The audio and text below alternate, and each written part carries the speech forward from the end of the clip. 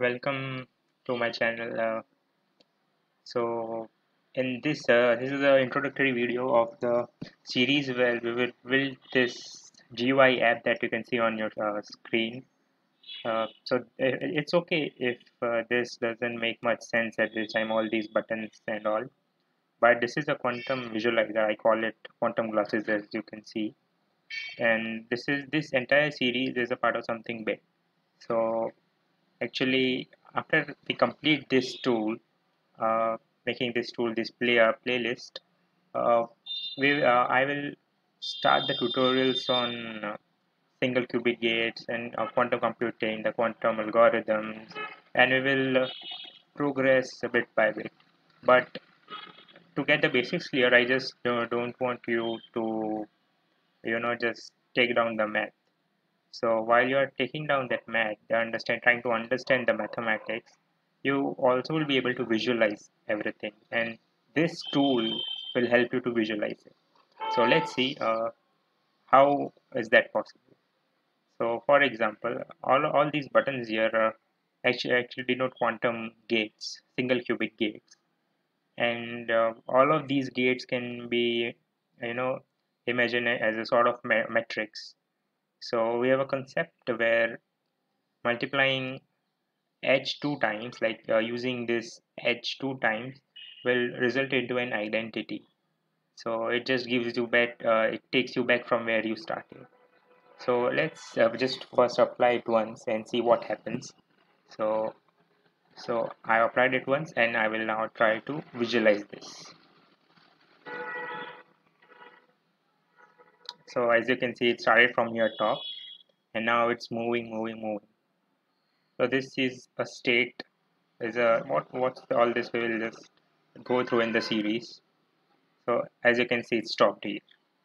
So applying this gate rotated this vector from here to here.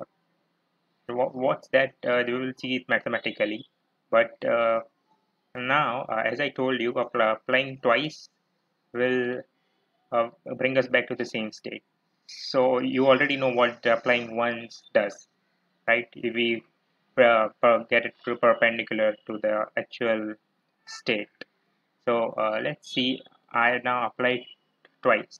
So we should get back to where we started, again on that x-axis, right? So let's visualize it now. See, I've applied it for the first time, and it's moving. We will get back here. We know that we have already seen that. So yeah, it's moving.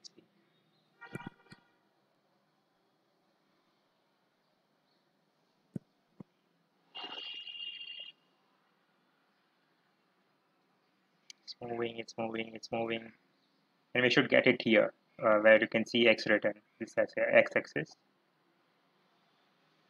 and yes.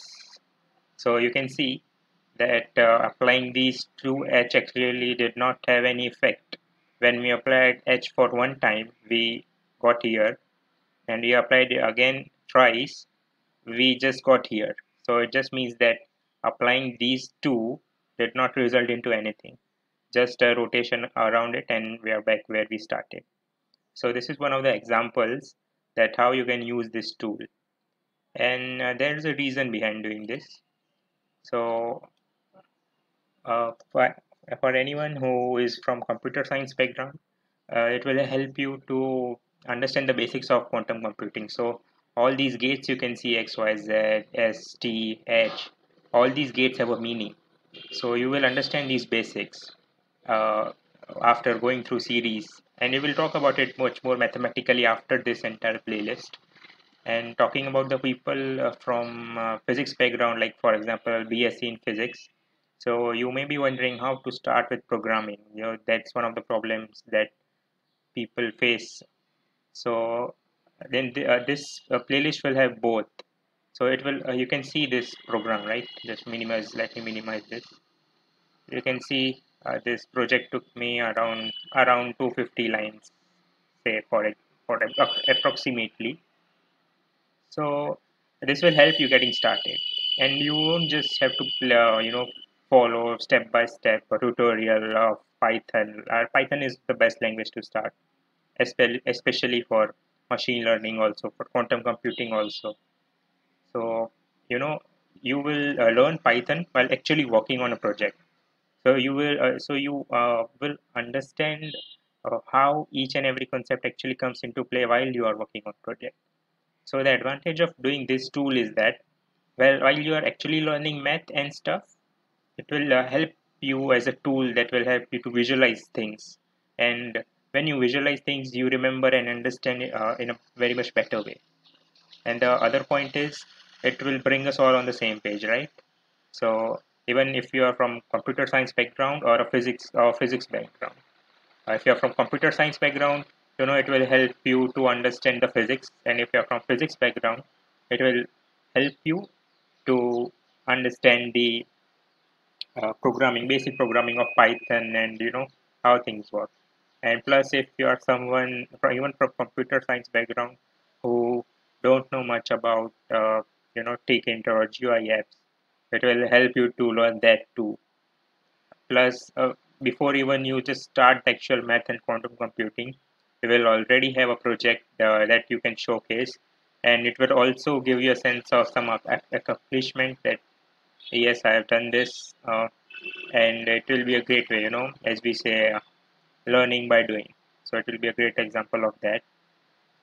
So the and the next video we will uh, start by installation, the packages that we will require to make this project, and I hope to see you there. Thank you.